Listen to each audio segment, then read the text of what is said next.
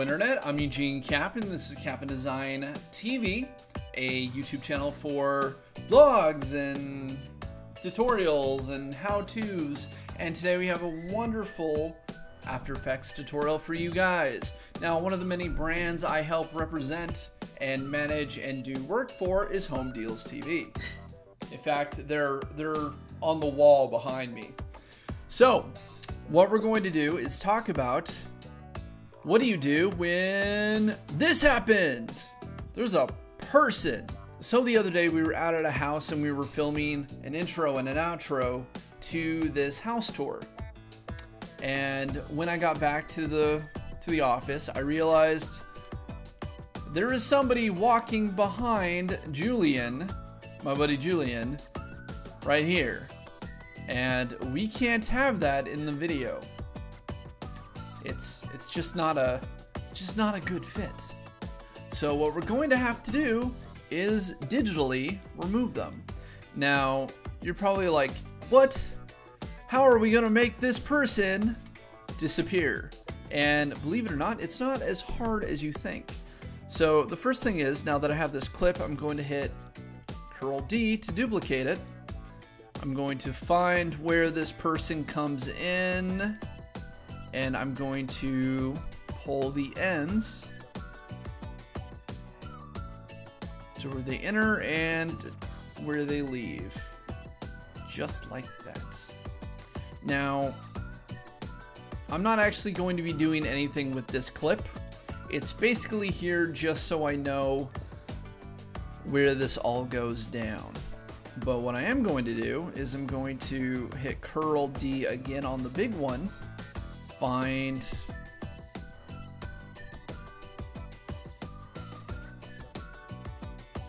put it at top, and find a 1 second clip or 2 second clip where this person is invisible.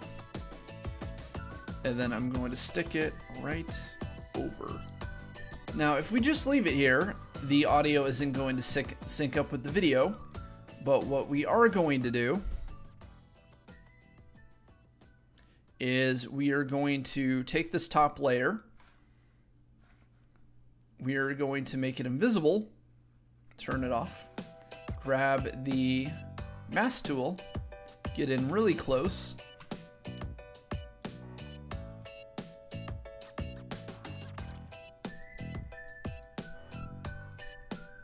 and I'm going to cut around Julian's arm. First, you have this jump cut in the background. You got this little artifact over here from the first video. So what I'm going to do is I'm going to take the top video and I'm going to add a couple of frames.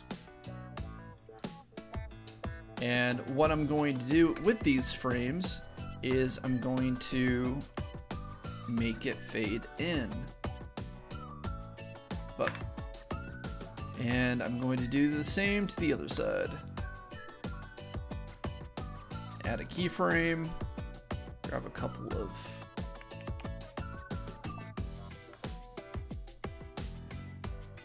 frames, and let's do it. Now it doesn't look so harsh as a jump cut in the background for these leaves and whatnot. So the next thing we're going to do is we're going to grab the mask tool. We're going to grab the opening. We're going to add a mask path, and we're going to get really close in here. And I'm going to turn down the opacity so I can see the layer underneath it. Now, as soon as this woman gets out of the way, what I'm going to do is start to follow her.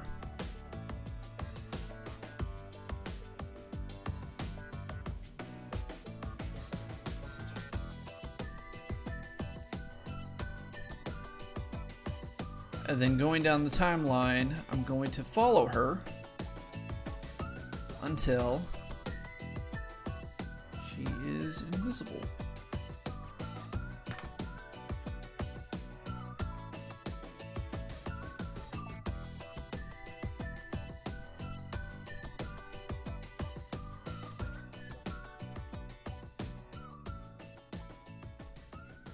Now, if we go back through and turn up the opacity all the way, it's actually very smooth.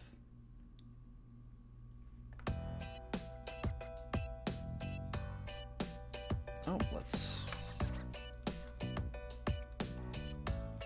add this path just a little bit and just fix that right there. Now, something to notice right away is you do have, you can tell where the mask is actually moving because you see this change. Now, what we can do is we can control the mask feather. Now, I like to start with a mask feather of 2 pixels. But as you go further down the line and everything starts to get more noticeable, what you're going to want to do is increase that feathering, but not enough for it to show the person walking underneath.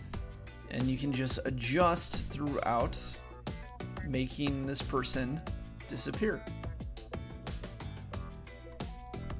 Now, when we play back through, she is gone, Julian's arm is fine, and you can't see this person anymore.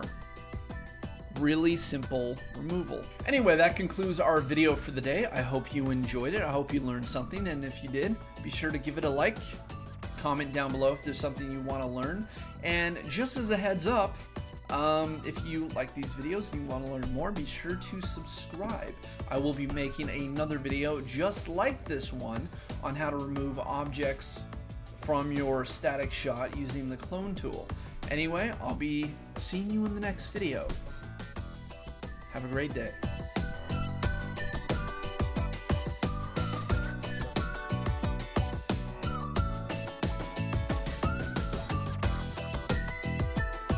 I need to get better lighting. What is this? I'm doing this like half lighting thing.